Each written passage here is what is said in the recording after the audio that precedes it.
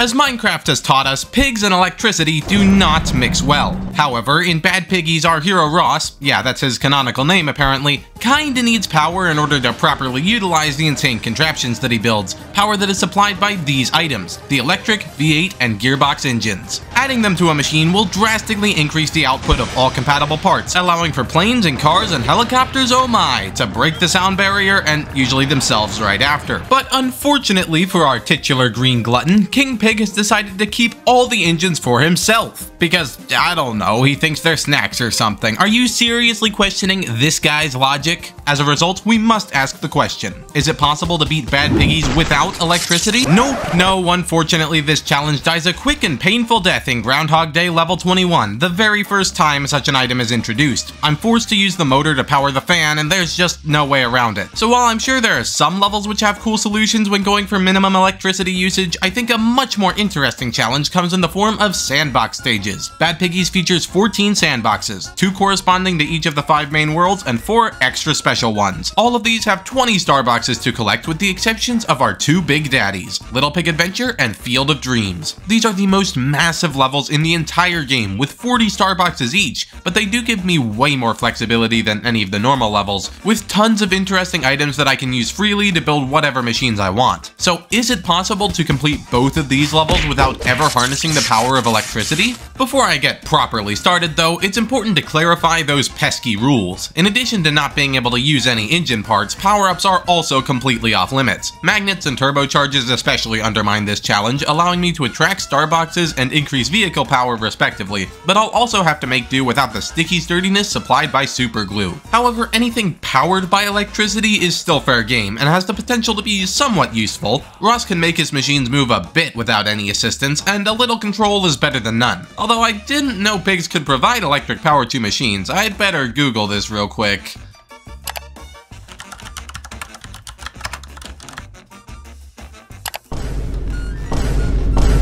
Well, the bird certainly thinks so, and who am I to argue? However, it wouldn't be very suspicious for you to dislike and unsubscribe if you abhor this pork-filled video. On the other hand, if you devour it like delicious green ham and eggs, make sure to like, comment, and subscribe to see my future projects. With the goals and rules clearly defined, it's time for Ross to get started by jumping straight into Field of Dreams, where if I build it, he will come to the Starboxes. Eventually.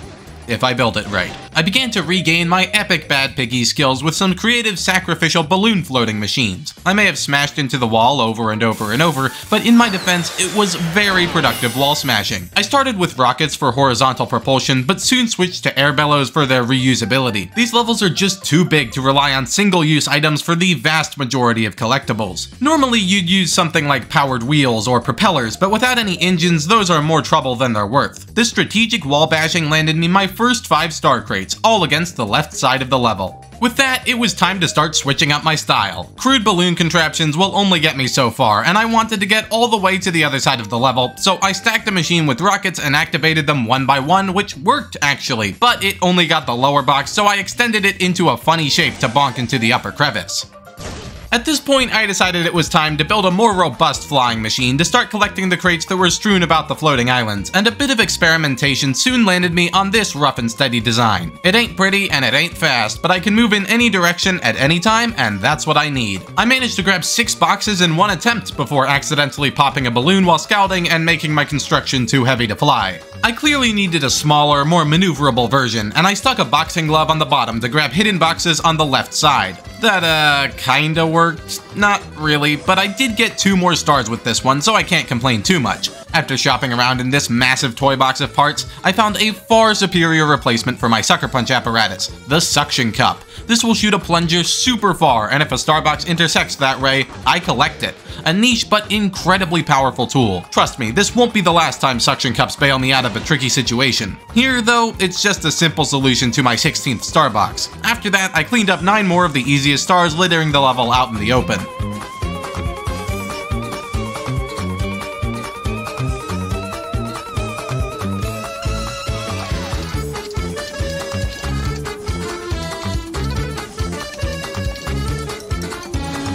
Here's where things start to get a little complicated, although it's nothing compared to what's next in Little Pig Adventure. Still, I had to get more creative, and it would be over 10 minutes before I landed myself another sweet star of success. I was trying to reach boxes stuck in the ceiling, but the monotone gray background made it impossible for me to navigate accurately. But after a few attempts, I barely nicked the corner of the box with my large propeller, while destroying my final balloon. Not like I really had a chance of going anywhere else afterward, though. I knew I wouldn't get too far by repeatedly crashing into the ceiling, especially when my only true option for liftoff is a few too many helium-filled rubber bags, so I switched tactics and began trying to spider crawl along the top of the level using suction cups, as spiders do. I mean, like, I haven't gotten close enough to a spider to know for sure, and I don't plan to, but how else would they do it? However, just because I can stick to something doesn't mean I can traverse it without issue. After a couple of four-sided failures, I graduated to 6 suction cups, which always allowed me to continue the rotation, essentially rolling along the roof. That is until my machine got stuck in a crack and exploded with enough force to launch Ross into orbit. But after a bit of tweaking and covering the machine in detachables to fit more balloons instead of just rotating it 90 degrees to a horizontal position, I found my rhythm and stashed away 5 more boxes hidden at the top. Unfortunately, this wacky machine whacked itself a bit too hard while descending the right side wall, failing to live up to its full potential, so I took a quick hiatus from suction shenanigans for box 32, which was tucked away in an easy nook. I returned to my same suction cup setup with a different initial mobility option to grab 33, 34, and 35. Still, it's not quite slim enough to reach all the boxes on the right side of the level, so I remedied that with the best and only way I know how: high-grade explosives. But I'm getting a little tired of building machines for pigs, so I decided to construct something of my own, a brand new Flexispot standing desk. Unlike Ross's machines, this thing does need electricity because it has some super cool abilities I haven't seen in any other desk. It can move vertically, allowing you to easily switch between sitting and standing positions depending on how you're feeling at the moment. Flexispot is so confident in the quality of its product that it's offering a 15-year-long warranty. I'd guess that's longer than a decent chunk of my viewers have been alive, and although I haven't tried to break it, I gotta say, this thing feels pretty sturdy. So if you're in need of a new workspace with some excellent special features, there's no better time to click my link in the description and buy a Flexispot desk. Anyway, back to Field of Dreams. With only 3 boxes left, it's about time I dive into the crags between the floating islands, but that's pretty simple with a TNT block right above Ross to launch him down. On box 39, another TNT block did it for me, but sure, whatever, as long as it worked. As I clumsily bounced down into box 40, I was halfway done with the challenge. Except not really. As I'd expected, that was just a warm-up, because even though Little Pig Adventure has the same number of star boxes as Field of Dreams, it's exponentially bigger, harder, and more complicated. Plus, I started with way fewer items than last time, and nothing I unlocked carries over, which means I have to build machines with minimal resources like a medieval peasant. I barely even have any balloons.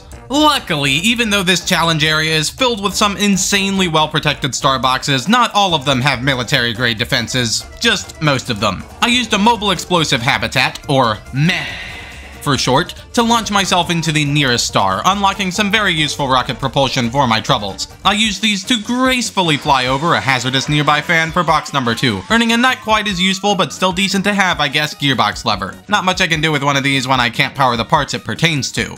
After performing some extremely useful and important experiments with my singular dynamite block, I searched for another star that I could reasonably obtain with my limited resources, and this box floating in the middle of the nearby snaking descent caught my eye. It's not too high up, so I thought I could just roll down there and grab it on the way. First though, I needed to get there, which meant going left just slightly. My first attempt at this using rockets worked a little too well, and even a singular bottle was too much. Not having the precision control that comes from high-powered pieces is quite frustrating, but I put another bottle in the way, and that did the trick. Unfortunately, I grossly underestimated the size of the machine required here and zoomed right by the floating target, but at least this wasn't a complete waste of time because another starbox sat at the end of the tunnel just waiting for me to crash down into it. If I wanted that floating box, I needed a robust flying machine, but building that would be no easy task with my extremely limited resource pool. Sure, I can stick a bunch of balloons and fans on something, but it can't be too bulky to navigate the tunnel. Fans aren't that great anyway, they only let me hover instead of flying freely. Eventually, I settled on this design, with 2 bellows for directional movement and a propeller to assist the balloons. Unfortunately, placing the propeller here forces the balloons to be higher up, increasing their chances of popping on the ceiling. I carefully inched my way down the passage with the balloons constantly in danger of popping, but with some patience made it to the clearing and grabbed my 4th star box. Hold on, that was only the 4th one? I'm in for a long ride, or maybe a short one depending on how durable this machine actually is. Thankfully, it soon proved its versatility when I nabbed another box nearby. Multiple minutes were spent slowly collapsing this wooden fort, and there's no way I'm going to count, but I must have blown the bellows at least 100 times. I'm basically just spam clicking here, but I'm all about that efficiency. This little pig's adventure continued as an undefended box right out in the open became my number 7, and sliding up an icy slope netted me an 8th. Number 9 tried to hide from me in a crevice, but it could never truly escape from my piercing gaze. However, this amazing run met its end when I tried to traverse this cave full of fans, but I can't really complain. I'm nearly a quarter of the way through now. Unfortunately, I would remain nearly a quarter of the way through for a while, but maybe failure is the best teacher? And maybe I'm just coping. This might have worked to get box 10 if it didn't smugly hover in place after my explosion popped its balloon. Whatever, Ross wouldn't have rolled down to collect it anyway, because this block of wood is blocking him. I thought you were supposed to be useful! Well, rockets are useful, and some shenanigans with them allowed me to collect my actual box 10, which rewarded me with an absolutely worthless V8 engine. After a few more rather depressing experiments, I decided to head right instead of up or left. All that sits between me and this next box is a flimsy bridge, so I packed an explosive in order to blast right through. Hopping over this large fan didn't quite go as planned, but my machine managed to limp just far enough to put me in range. I then turned my attention to this box, extraordinarily well defended by 2 powerful fans. I floated up with balloons and detonated all of my TNT as close as I could, but even that wasn't enough. I had to get a little bit closer, so I stuck a couple rockets on the underside of my contraption, and that did the trick. Box 13 sits in the loop-de-loop found above, and would have been easy had I not forgotten my incredibly versatile flying machine from earlier, like a stupid person with a memory disorder. Look, not every joke has to be good, okay? Instead, I used this insanely idiotic sandbag design, and sure, it did work.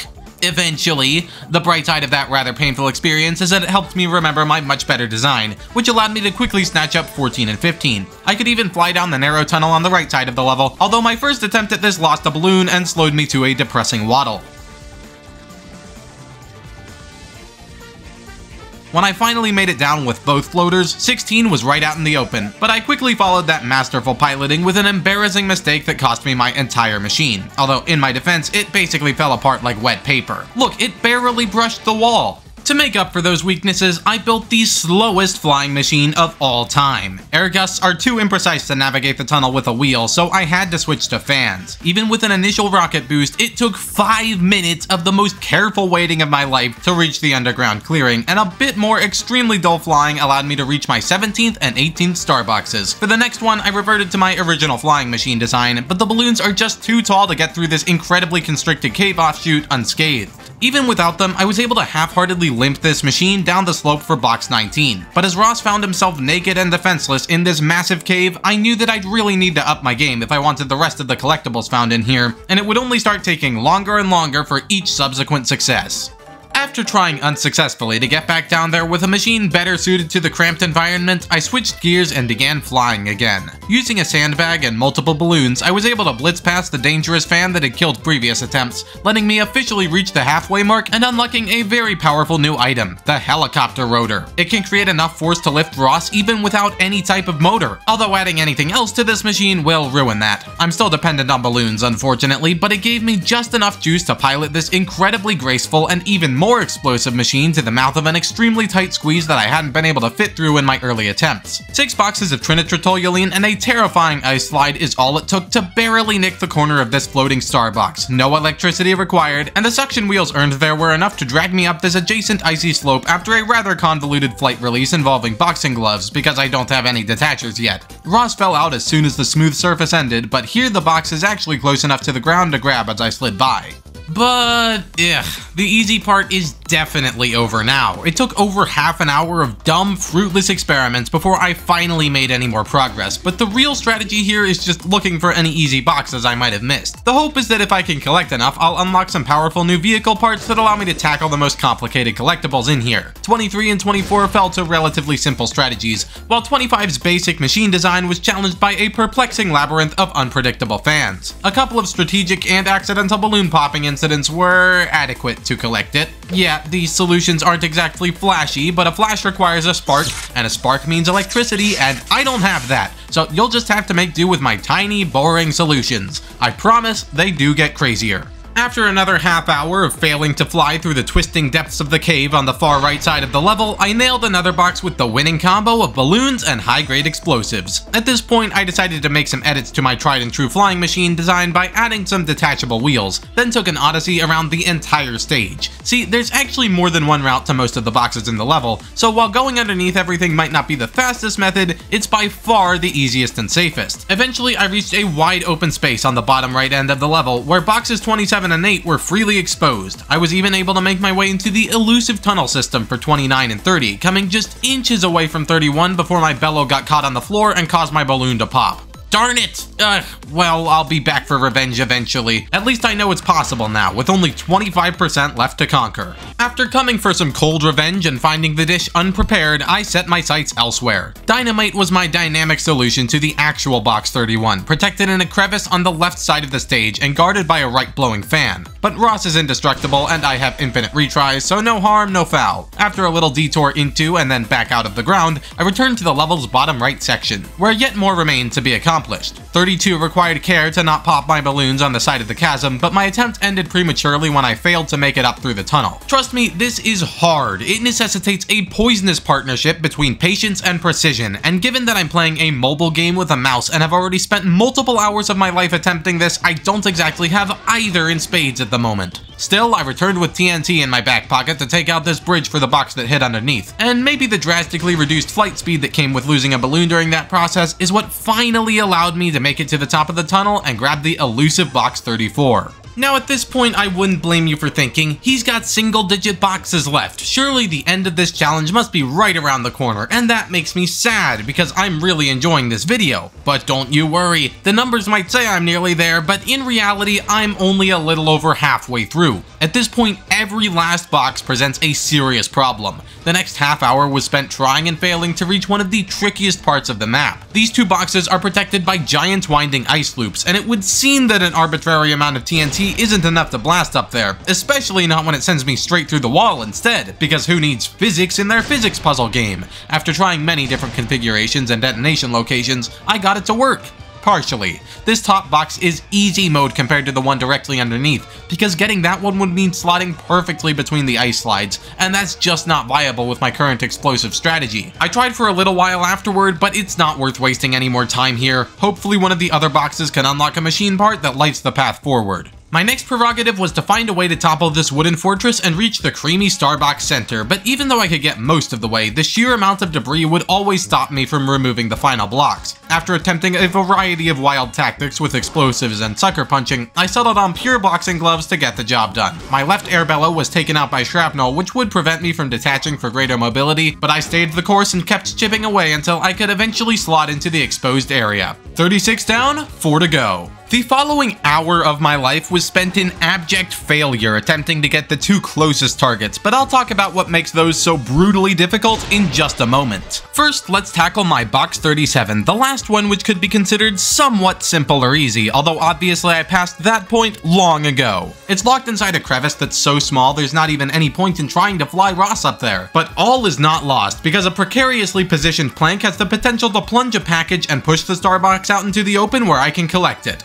That is, if I can dislodge it somehow. To this end, I modified my flying machine design with detachable TNT and once again made the long journey counterclockwise around the stage. I honestly expected properly parking my TNT would be more difficult, but I actually got it first try. However, I didn't anticipate the danger that another rogue explosive would present and narrowly avoided my machine being blasted to smithereens. Missing Ross by a single inch, it then plummeted into the wall and launched its wooden box container back toward the flying machine, snapping off my left side guster. As the Starbox tumbled to my right, I was momentarily worried, but the imbalance now forced the propeller to move me toward it, so that was that. Now all that remains is a trifecta of the hardest stars in the whole level, targets which had continually eluded me throughout my many attempts. So let's go over them one by one to make sure you understand exactly what makes these nearly impossible without any electric power. Of course, one of these you're already familiar with, Box 35's petulant younger cousin. It has all the same problems of climbing this giant ice slope, with the added wrinkle of extreme precision being required to slide between the gaps instead of just ending up in this large central bowl. TNT is already a super inconsistent method just to get up here, so I could not rely on that. Another lies in a tight squeeze of a tunnel located at the heart of the stage. I didn't have the room to bring much firepower down here, and the boxes that protect it are not keen on moving. Attempts here had always ended with my machine either breaking or getting stuck before I could deal any real damage. That is, if I even managed to make it down there in the first place. The last box might be located almost directly above my starting location, but the surrounding geometry makes it anything but simple to actually access. First, I needed to get my machine through a tight squeeze above an ice slope, and then somehow had to get Ross through the tiny gap that follows it. But simply getting through the gap isn't enough. He'll just slide right down the slope and back out again, able to lay eyes on the goal without any hope of actually achieving it. Drastic airtime is also a requirement. I'm now familiar with Little Pig Adventure's final boxes, but I still had to choose one to tackle first in the hopes that it would deliver a new part which could actually help me out with the others. Blocked-in Cave seemed like the simplest of the bunch, so I decided to focus my efforts there. All of my previous attempts had approached the problem from the left side, as it was easier to access, had more space, and just generally seemed simpler. So far though, that hadn't gotten me anywhere, so I decided to change direction. Maybe the star would be more likely to fall right, so I turned my rockets around, made some adjustments to my machine, and gave it a shot. Everything crumbled upon impact, and I feared there was no way for Ross to actually make contact. But for the first time, the Starbucks slowly slid down onto the used rocket nearby, and that did it.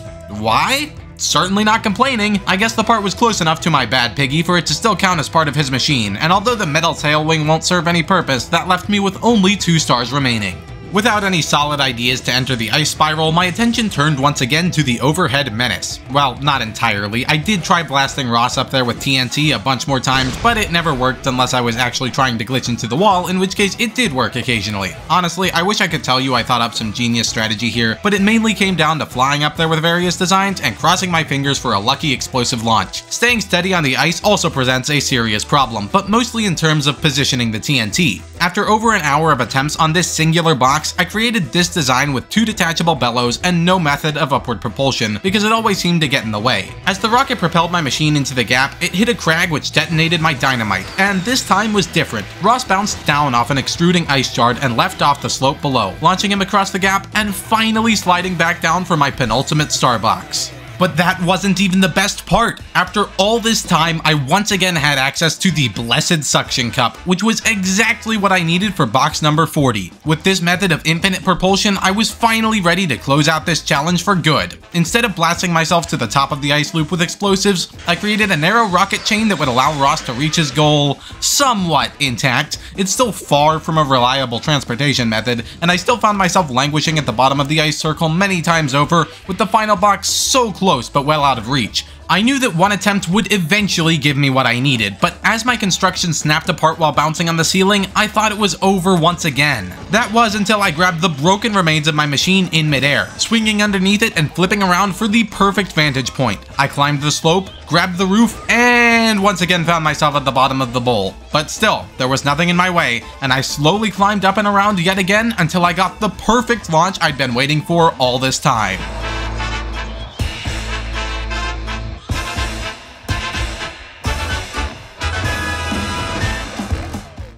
It always feels good to prove that the majority of the game's mechanics were a waste and never needed to be implemented in the first place. Except in all the normal levels that I ignored because they would have killed the challenge and the fact that they're just pretty fun to use in general. But I don't need them, not yet anyway. Let me know if I should tackle the main game or some of the other sandboxes with this format. Thank you so much for watching to the end of the video, and if you like what you've seen, you should probably like, subscribe, and join my Discord server to hang out with me and the other cool folks just like yourself. What can I say? Doing more of what makes you happy is usually a good idea, and it would make me happy too. Until next time, have a good one.